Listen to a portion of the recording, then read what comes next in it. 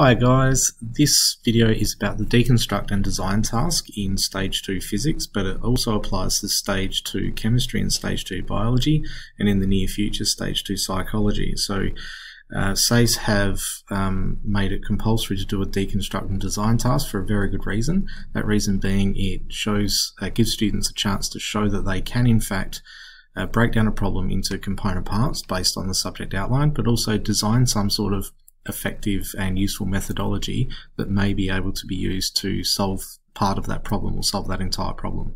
So an example of one of these deconstruct and design tasks is this one that I created several years ago. It's loosely based on the snow globe task that is on the SACE website for Stage 2 Physics, and I designed this one because I think it gives my students a really good opportunity to show KA1, which is a depth and breadth of understanding of a range of concepts based on the propulsion system and how the propulsion systems work and other sorts of factors that may affect the flight. So in order to get an A on this task or an A+ on this task, as many of my students have done in the past, they need to effectively deconstruct a problem and design a methodology.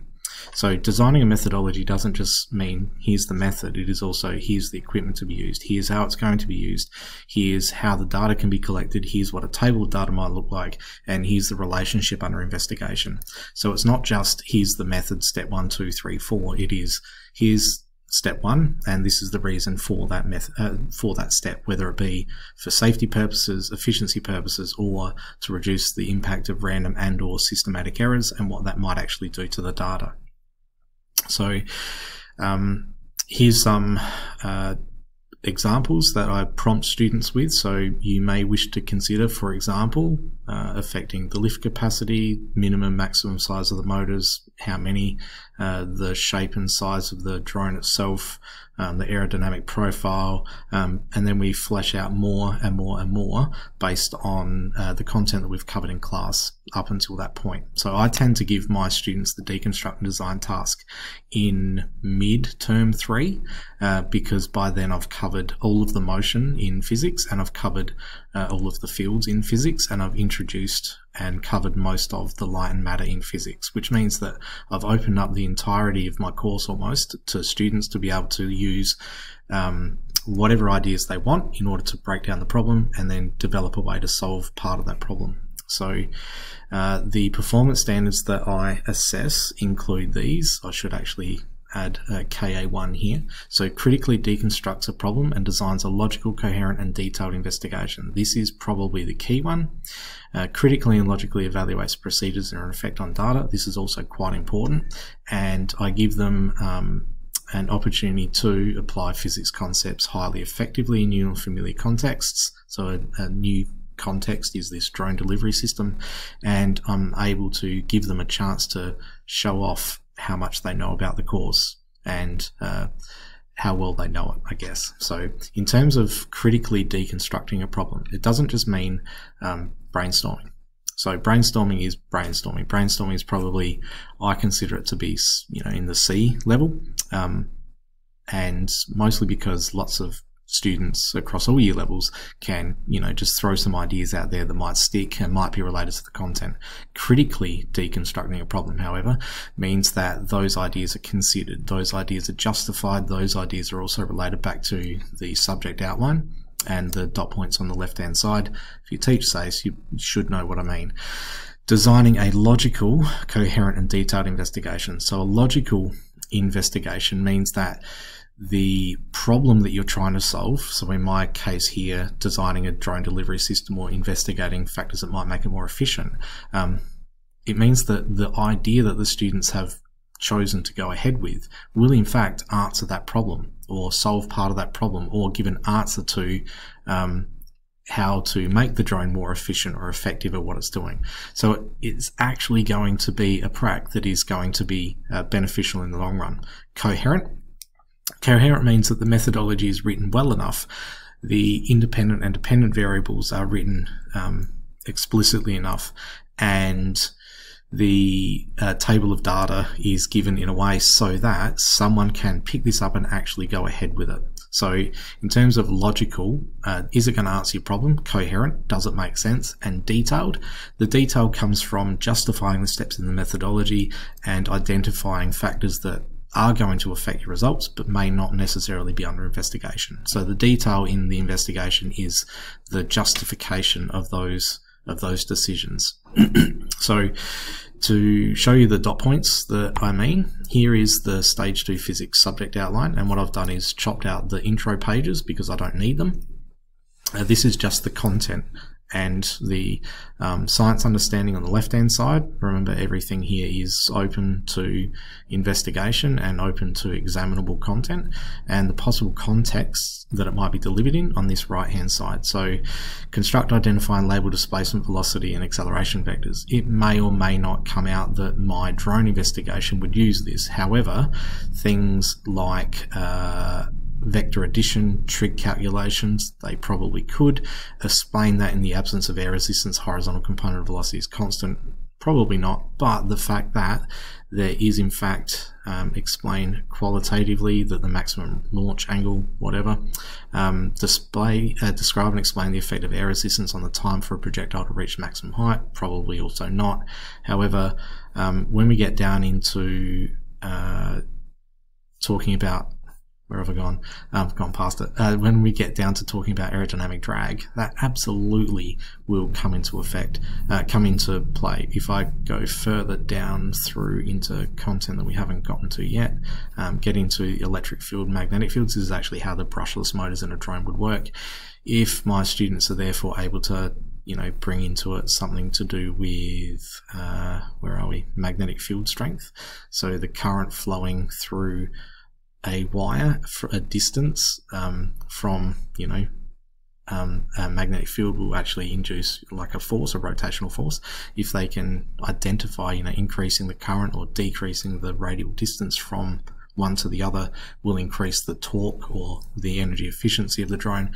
These ideas are actually going to help describe or explain their findings a little bit better. This is all well and good. However, what you can also do is head to your SACE webpage. So this is, Plato actually. So I have logged into Plato as me, and I've gone through, sample 1, AT1, assessment type 1, which is the folio in the science subjects. And what I've actually got is an annotated exemplar of the deconstruction. So this was the deconstruct and design component of this task was given an A, moderated and confirmed as an A. So this is an A. And what the task is about, sinking container ships. So I'm not sure whose task this is, but it's actually really good. It's nice and open-ended. There's lots of avenues for investigation, which means that students are able to hit that KA1 at a really high level, as well as all the others. So here's their mind map, and you'll note that they've gone, it's a pretty simple mind map. They've broken it into 8 different components, which means that they have actually done more than just, a couple of ideas. They've actually gone into some detail. If you've done a mind map and you've come up with 3 ideas, not enough detail. 5 ideas, now we're getting there. 15 ideas, probably too many.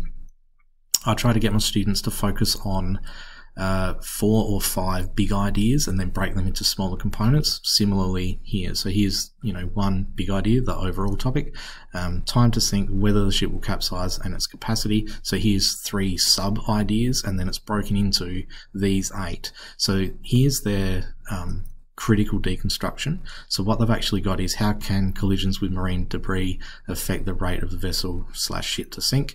And what they've actually got is this. How can collisions blah blah blah. So what they've got is their brief brainstorm up here. Now they've actually critiqued it. So this is why this is an A. They've actually gone into some level of detail about what they could possibly do and why it might be useful or effective. So this is actually, exactly the sort of thing that I'm looking for. You'll notice that some of the critiquing in the deconstruction is not quite as wordy, lengthy is probably a better word, than some of the others. However, it's all justified throughout here. So excellent deconstruction with a range of consideration leading to a clear decision of what practical to design. Significant detail, totally agree. Showing the thinking that has been communicated very well. It's really good work, which is why it's been given an A. So this student has also gone through and they've actually chosen, here's my final decision. Here's the justification of what I'm going to do and why I'm going to do it. They haven't just brainstormed and rolled the dice and picked one of them. They've actually made a decision about what's useful in a science classroom. So they have made it a logical design based on their critical deconstruction. So here is their design of the investigation. They've got their question, they've got their hypothesis, because they've got a justified hypothesis. There is a higher blah blah blah. The independent, dependent, controlled, uncontrolled variables, excellent. They've got a list of materials. They've got some safety considerations. Now they've got their method. Make sure all materials are collected, use an appropriate place, etc., to prevent breaking. So here's what to do, and here's why to do it. Okay. So what they've gone through with and done with the method is justified the method. They haven't just gone step one, make sure all materials are collected. They've make sure all materials are collected so that in order to, and that level of detail means that they've actually considered what they've done far more than a student who has just, you know, step one, do this, step two, do this. Think about baking a cake. You know, put in an oven at 210 degrees for 15 minutes. That's great, but what if your oven's different to someone else's, you burn it? Or it's undercooked. Put in an oven 210 degrees for 15 minutes or until golden brown on top. Or a skewer comes out clean when you poke it. Okay, that little bit of extra detail means that you've put some little bit more thought into it. Well planned, detailed, could be implemented without further information. That means that it's coherent, easy to follow. A draft data table would be useful. Yep, absolutely agree. However, the draft data table isn't going to change the fact that this deconstruct and design deserves an A. All right, so my advice when presenting this to students or when asking students to do the deconstruct and design is to point out what a critical deconstruction should have in it, and it should be critiquing something. So breaking it down into component parts and then justifying why those component parts could be investigated, how they might actually answer the problem, and whether it's viable or not to do it. Logical, does it make sense? Will it answer your problem? Coherent, can someone follow it? Is there enough detail in it to show that it's justified in the methodology? Right, and the other part that I look at is critically and logically evaluates procedures and their effect on data. What would happen if you conducted more trials, less trials, used a different set of equipment, calibrated something in a different way? All right, demonstrates deep and broad knowledge and understanding of a range of physics concepts or biology or chemistry or in the future psychology concepts. Have they actually unpacked a range of ideas from across the entire course? So that's where my, if I can find it again, this document here comes in really, really handy. I give this to students at the start of the year, and when we do the deconstruct and design, I have all of these little bits, all of the dot points broken down into a single document, and I get them to circle or highlight the ideas that they could possibly use as they're going through their mind map, as they're going through their brainstorm. And what I'm going to do now is pause the video really quickly while I find some past work of one of my students and show off exactly what I mean. Okay, so here is an example of one of my students' pieces of work, and on the right hand side you'll notice the comments that I've made as I was marking this and providing feedback to the student and to I guess the SACE board before I went away for moderation. So you can see the student has unpack the scenario. They've given some sort of aim, and on the left hand side here you can see the drone component that they might be able to change, and then the justification for the change with the relationship to some physics concepts in here and what could possibly be done. So this student has gone through and unpacked, as you can see in my scribble over here, many avenues unpacked in lots and lots of detail. Everything's from the subject outline. They've actually shown a really high level of understanding, and they've taken this brand new context and they've applied it to the subject outline by incorporating, drag equations, which aren't actually in there. However, the conceptual understanding of drag definitely is. We've got a student who has gone well above and beyond in terms of their selection or their brainstorm. So this isn't, a typical mind map. It is exactly the same information as a mind map, but it's not a mind map. So here's 1, 2, 3, 4, 5, 6, 7 different ideas that they've unpacked, and here's the level of detail. Following that, this student has gone through and highlighted some of the factors that could be or can't be investigated due to circumstances, and here's one possible area for investigation, another type of component that can be tested, finally the length of wire, blah blah blah. So here's my student going through and saying, I could do this, but I'm not going to because of these reasons. I could do this, but I'm not going to because of these other reasons. Here's what I can do, and here's what I'm going to do, and here's why I'm going to do it. That justification of the final decision is showing that really high level understanding of the critical nature of the deconstruction.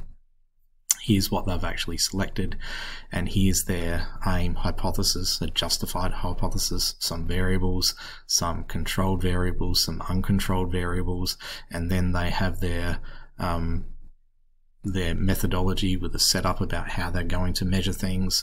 They've got some, this is because this removes the impact of gravitational forces, reducing the systematic errors. So they've got some, reduces random error or systematic error. It could be controlled easily, or make data collection easier. They've got a blank table of data for someone to, fill in as they're going along. They've got a graph of expected results based on their research and understanding of the forces involved.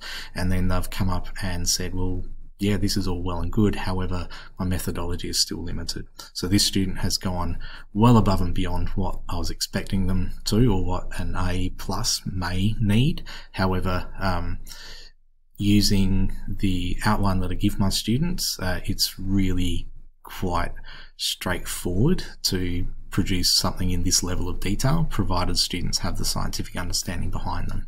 So hopefully this helps students and possibly other teachers when they're delivering the deconstruct design.